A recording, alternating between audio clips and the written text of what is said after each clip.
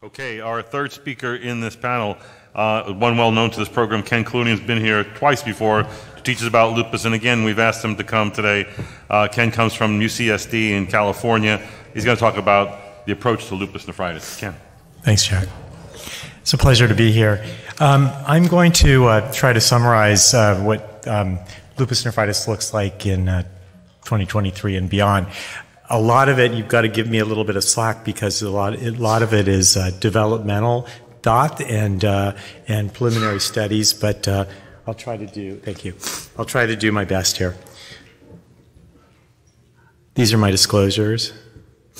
So we're waiting for upcoming guidelines from several organizations, but what I've done here is I've taken some guidelines from the past and combine them with some experiences that I've had in our joint multidisciplinary lupus nephritis clinic that I run with a nephrologist at UC San Diego.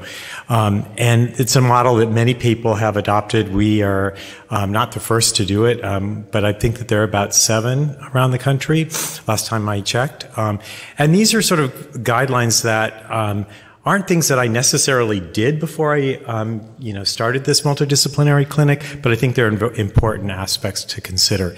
First is ACE and ARP-directed therapies should probably be recommended for patients with signs of renal involvement to control blood pressure, to reduce UPCR to the lowest possible levels, and to decrease the risk of acute renal disease-related morbidity later in life. Also, secondly, hydroxychloroquine is something that when I was training in lupus at UCLA, I was told basically that I could stop Plaquenil. This was a long time ago, because what I was using to treat lupus nephritis would be good enough to treat the other aspects of disease. But there's a lot of things that Lauren pointed out I'd be missing, right? And there's data to back that up. The Lumina trial, cohort actually, showed that Plaquenil reduces the likelihood of developing end-stage renal disease and proteinuria and EGFRs less than 50 mLs per minute over time. So that's an important aspect to remember. And the third bullet is that our clinical trial development programs have led to, some strategies that we use, and we'll go over them. But basically, the problem is that we're only getting about a 20% complete response through the induction phase. But nonetheless, we are getting an 80% response through the maintenance phase when we use corticosteroids in conjunction with various immunosuppressant drugs. But the problem is that's really reliant on high-dose corticosteroids, and we'll talk about that in a bit. And lastly, it's important to realize from the AMP data, some of which you've heard, there are some important pathways that may be ignored in the way we treat lupus nephritis now, including the role of interferon, the role of tubular cells and podocytes, and also the fibrotic pathways that may be involved in lupus nephritis. And we've learned a lot from the AMP data. You've heard some of it, but we'll go into that a little bit more as well. Okay, so going back to ancient times in lupus nephritis treatment, the NIH, as many of you know, did the first real, true, well-designed trial in lupus nephritis, looking at the role of Cytoxan. Initially, there was some suggestions that there was a response, but later it turned out that it really took 4 to 5 years of follow-up to see a real good benefit. Also, around that time, IV Cytoxan was, and I think data was shown yesterday about that, was as effective as oral Cytoxan with lower cumulative doses. That was shown in vasculitis, but it's true also in lupus nephritis. And obviously, IV Cytoxan has fewer side effects. And then more recently, but not quite all that recent, came the Euro Lupus study, which looked at 500 milligrams IV biweekly for 6 doses. So a very shorter induction phase, and that was shown to be as effective as the NIH protocol. And in fact, that's what we're using. Just to give you my own personal perspective, I'd only given Cytoxan for lupus nephritis up until about 2 years ago, once a year, and now I'm using Lupus relatively frequently. So then, as you all know, mycophenolate mofetil came on the scene, and in the studies, and I'm not going to go into them, but they showed similar efficacy as Cytoxan with similar adverse event rates, but the severity of the adverse events were less severe. It's really more popular with patients who are spared hair loss and bone marrow toxicity, which is seen with Cytoxan. There's good efficacy in inducing remission in the short term in several populations, including adolescents and patients with severe initial disease and EGFRs less than 30. There's a shorter time to relapse, but a higher relapse rate in the long term. And it's really the preferred way to treat patients in induction who have mild or relapsing disease, who are Black, who are Asians, and in patients with fertility issues or patients who failed Cytoxan or who are approaching the long-term cumulative dosage of Cytoxan that we associate with bad outcomes from toxicities. Moving forward, looking at what clinical trial outcomes we should include in trials in the future, and we've begun to incorporate these in trials that I'm going to be talking about, are here outlined. But the bottom line is they're basically based on a really good study that Megan Mackey at the Feinstein published a couple of years ago with Brad Rovin and Maria Delara and myself. And we looked at a bunch of cohorts of lupus patients from different sources. We looked at cohorts and also clinical trials. We looked at different populations focusing on multiple continents. And we found that the best predictor of long-term outcome was really a urine protein creatinine ratio less than 0.5 or 500 milligrams in 24 hours.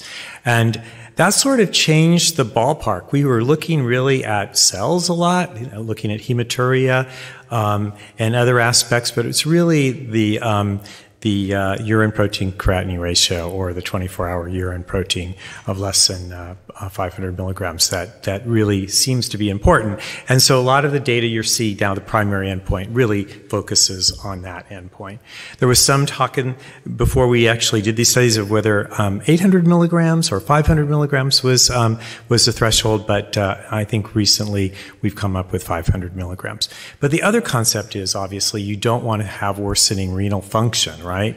And that's a problem when you're doing landmark assessments, when you're looking at a finite point in time, because there can be lots of fluctuations in serum creatinine, and you could have had a bad day and been dehydrated or whatever. So this paper actually suggests that, where this slide came from, suggests that that probably you need to do at least 2 determinants of serum creatinine, and it's not clear what the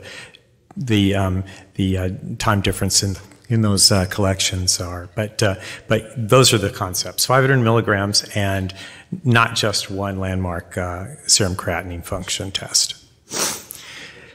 So we're now beginning to look at combination therapies because we want to do more for our patients, and a theme of this conference really has been to look at combinations of therapies to get to that goal of better outcome. So our idea is to start potentially with combination immunosuppressant therapies and steroids, potentially getting the steroid dosage initially down, and then ramp down the immunosuppressants and try to get off steroids first, and then maybe get off in one of the 2 or whatever immunosuppressants you're using.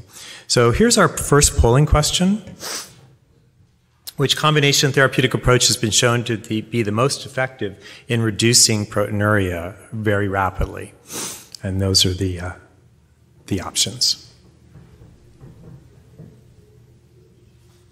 Do I have to push this forward to get the result? Here we go. Very smart audience. Wow.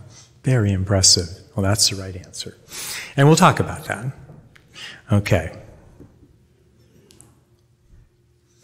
All right. So the first attempt at combination therapies was to combine anti-CD20 and belimumab. And there were two trials that looked at these. One was the Calibrate study, one was the BEAT lupus trial. Calibrate was just lupus nephritis, the BEAT was lupus nephritis and lupus. So in the Calibrate study, what patients got, it was a phase 2A study, randomized open label trial, 43 patients with refractory class 3 or 4, with or without membranous disease. And the regimen was to give methylprednisolone 100 milligrams and rituximab a gram plus Cytoxan 750 milligrams on week 0 and 2, followed by belimumab versus no belimumab. And then the prednisone was tapered to 10 milligrams per day by week 12. So pretty aggressive tapering of prednisone. So the first lupus nephritis trial that was that aggressive. And the primary endpoint was safety. The efficacy endpoints that were looked at were complete response and overall response at weeks 24, 48, and 96. In the BEAT study, again, lupus nephritis and non-nephritis, phase 2B randomized controlled trial, placebo-controlled, 52 patients with refractory lupus or lupus nephritis. And the regimen was rituximab, a gram at weeks 0 and 2, followed by IV belimumab or placebo, starting at weeks 4 to 8 with concomitant immunosuppressants allowed. And there was no mandated prednisone taper, but they were allowed to get to less than 20 milligrams. So the primary endpoint was a serum IgG and a double-stranded DNA at week 52, and the secondary outcome was really time to first moderate disease flare or severe disease flare. And these are the Calibrate data. Basically, I'm not going to spend a lot of time here, but there's no advantage to the hypothesized treatment. But what we did see was that the regimen diminished maturation of transitional to naive B cells during B cell reconstitution, which was seen in both groups. However, the combination rituximab and Cytoxan and belimumab group actually had more enhanced inhibition of the emergence of autoreactive B cells with repopulation. In the BEAT lupus trial, basically we saw that there was a reduction in reduced IgG and a double-stranded DNA antibody levels, and also a reduced risk for severe flare in patients with lupus that have been refractory to conventional therapy. And there really wasn't enough to separate whether or not there was an individual effect for lupus nephritis versus non-nephritis, but there was a suggestion that perhaps that worked. And that's just really as far as we've gone. The next trial that instituted combination therapy was one that Dr. Fury hinted to. He actually was the first author on it, and it was a phase 3 trial of belimumab in patients with active lupus nephritis.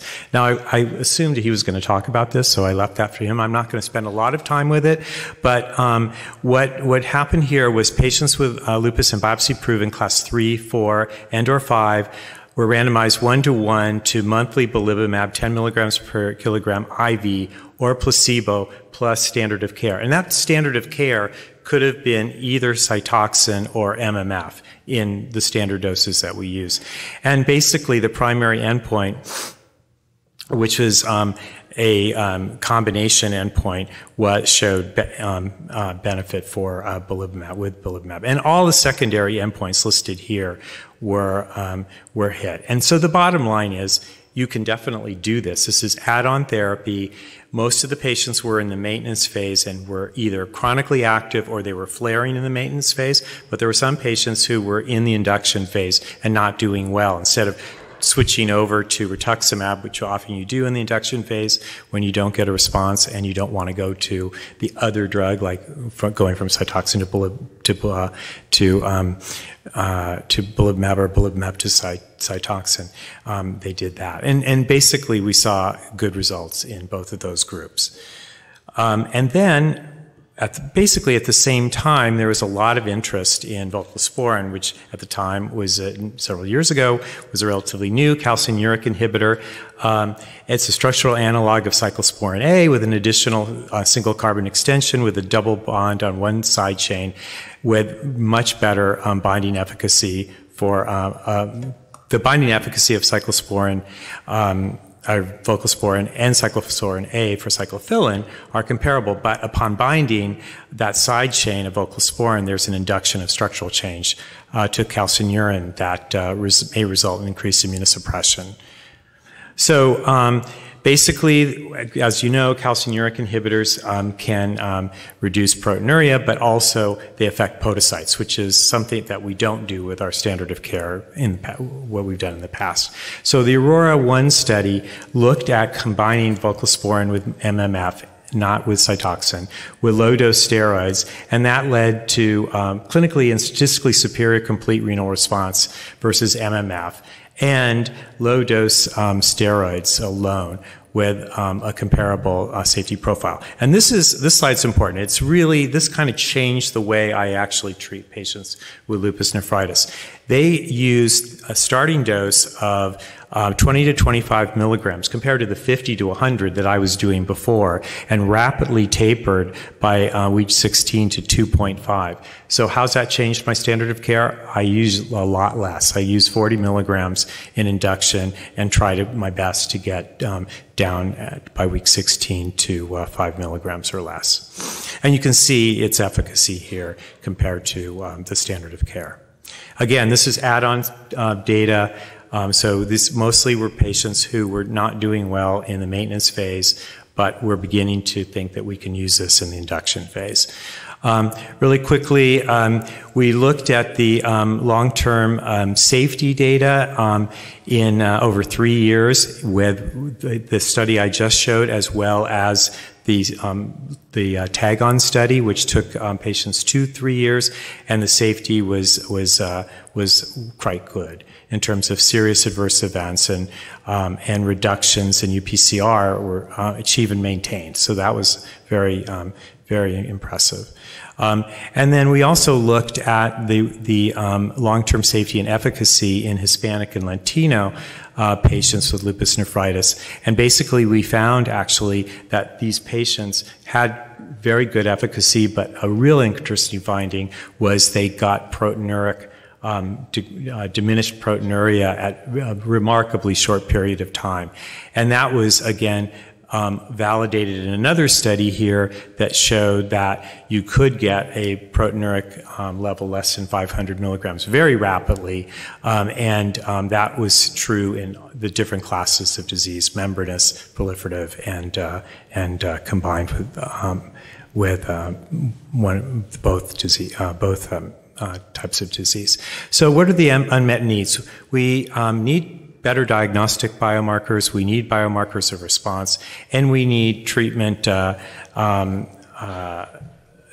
approaches that show increased rates of complete response. So here's the second and last polling question. Which novel approach has evidence-based promise in lupus nephritis?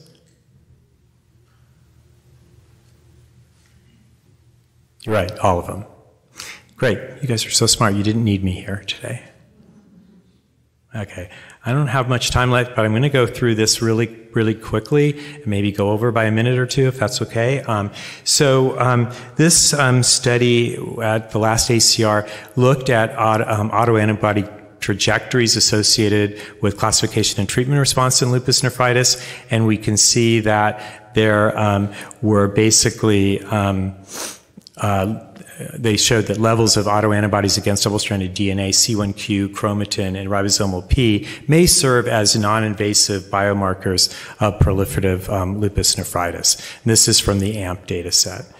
And also, we showed from the AMP data set that proliferative disease is associated with type 1 interferons, and that several serum immune mediators correlated with intrarenal lupus nephritis activity with CD136 and TNF-R2 exhibiting the highest correlations. And urinary proteomics are really important, and this is data from AMP. Our group found that a change in urinary biomarkers at 3 months predicts 1 year treatment response of lupus nephritis better than proteinuria. And the urinary biomarkers to follow are CD163, IL-16, and CD206, as Rich pointed out. And then also the single cell RNA seq data with urinary proteomics kind of confirmed these findings as well. I'll skip that. And this is also from the AMP group. What this shows is that we may be able, with single-cell RNA-seq, be able to diagnose the type of lupus nephritis patients have, whether it be proliferative or membranous. So you can see that different biomarkers correlate with different diseases. And this article if you're interested, you can check that out. It's preliminary data, but it's important. And I'm going to slip over these. So these are the preliminary conclusions from the urinary proteomics, but we've pretty much hit them. I just want to talk about some food for thought. What about using voclosporin for initial rapid reduction in proteinuria? And because that's obviously very beneficial, but then using belimumab for long-term preservation of GFR. The idea here is that voclosporin gets proteinuria down really rapidly, but may be associated with fibrosis. So in order to obviate that complication, maybe we should switch from, at some point in time, whether that be when you're switching from induction to maintenance, switch to belimumab, which doesn't have a proteinuric effect, a fibrotic effect, and see how you do. And then what about using SGLT2 inhibitors to further drive down the urine protein? And that's something that we'd like to study. There are lots of drugs in development, and I think targeting interferons is key, and there are lots of drugs, and we're looking at depleting PDCs or inhibiting PDCs, as well as other interferon pathways, toll-like receptors being one. But also expanding on our experience with rituximab, going beyond what we saw in those studies, those early studies I talked about earlier, and in the age of biosimilars, maybe incorporating them as well. But there are also opportunities this is another CD20 study from Rich Fury. He published this as phase 2 data that was very promising in looking at treating as induction. Obinutuzumab, which is basically a rituximab on steroids, as I like to call it, is just more potent. But we're waiting phase 3 data. But we can also target T cells, and there are many ways to do that. We're looking at low-dose IL-2, which boosts deficiencies that patients with lupus have in Tregs. We're also looking at an S1P receptor targeted therapy, and also looking at affecting, and that affects trafficking of T cells. We're also looking at targeting CD6 and ALCAM. And that's an interesting approach because ALCAM can be used as a biomarker of potential efficacy. And these are our 5-year goals. As a group of people interested in lupus nephritis, we need better means of assessing outcome. We need more robust clinical trial designs that utilize fewer patients. We need biomarker-driven treatment approaches, and we need to develop biomarkers that predict outcome and safety. Thank you.